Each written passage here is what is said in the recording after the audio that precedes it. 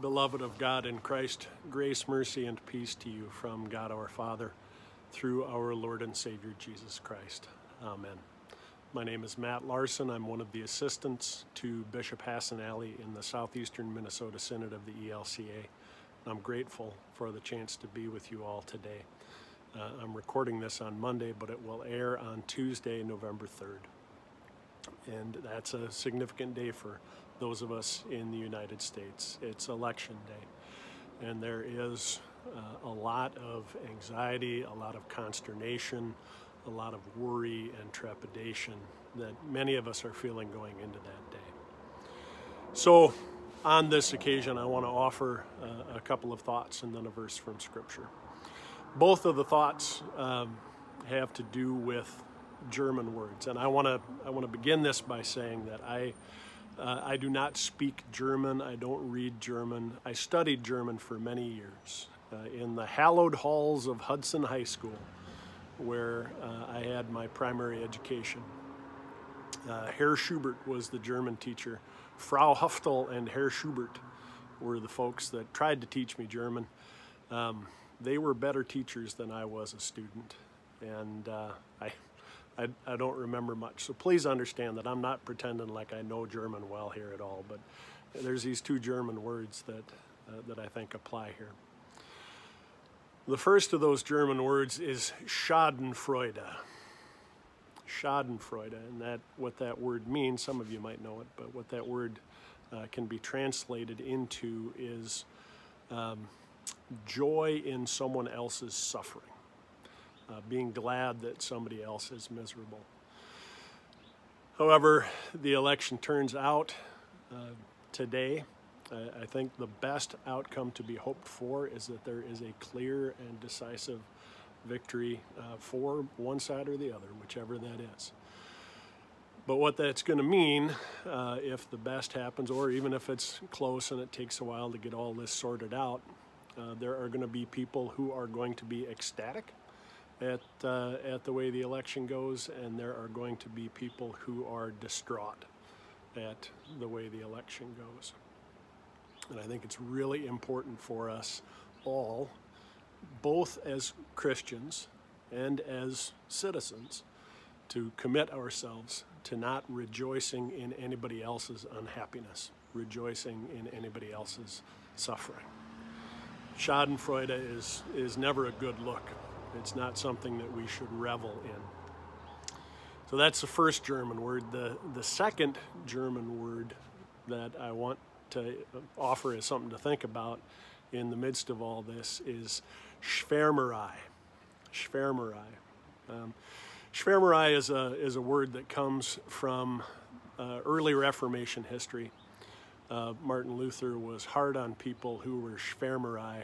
What Schwärmerei means is enthusiasts, people who were motivated by emotional appeals and who let their feelings run wild and got all passionate about stuff without being reflective or thoughtful or grounded in Scripture and theology and common sense. And the reason that I have Schwärmerei in mind as pertains to this election is that passions are running so very high right now. Feelings are running so very high. And I think it's important for us as Christians and as citizens to commit ourselves to not letting our passion, our feelings, carry us away. We feel what we feel. We are legitimately, passionately concerned about the issues that we're concerned about. But those feelings, those passions, those enthusiasms don't have to control us. We have a choice about how we choose to act, and it's important that we choose to act based on our values, our Christian values as people of faith, and our shared civic values as citizens. So, however today goes, don't rejoice in anybody else's unhappiness. And as we sort out whatever outcomes there are, don't let your enthusiasms run away with you. I think those are both ways that things can go wrong in the midst of this. The scripture verse that I have in mind comes from 1 Corinthians chapter 15, which is kind of a long chapter, and it's verse 58. Therefore, my beloved, be steadfast, immovable, always excelling in the work of the Lord, because you know that in the Lord your labor is not in vain.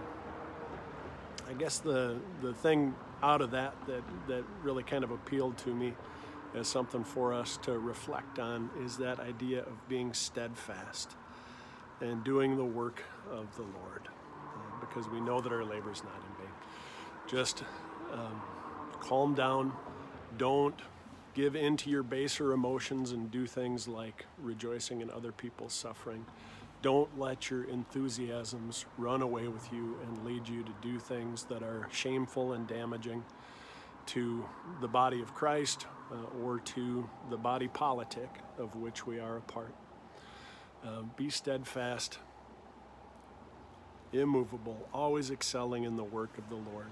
This is a time for us to lean really hard into our Christian values, into our Christian way of not claiming to have all of the answers that everybody else just has to get on board with, but rather being able to ask questions, being set free by God's love for us in Christ to ask questions like, how ought a person of faith to respond when things don't go the way that they want? How am I to act in light of all of this? And most importantly, with a tip of the hat to the ELCA statement on or social message on civic engagement,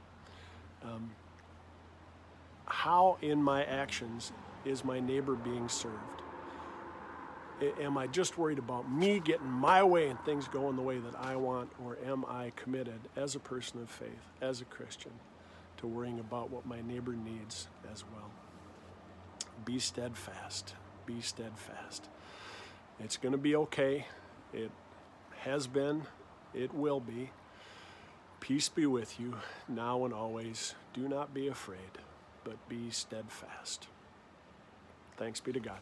Amen.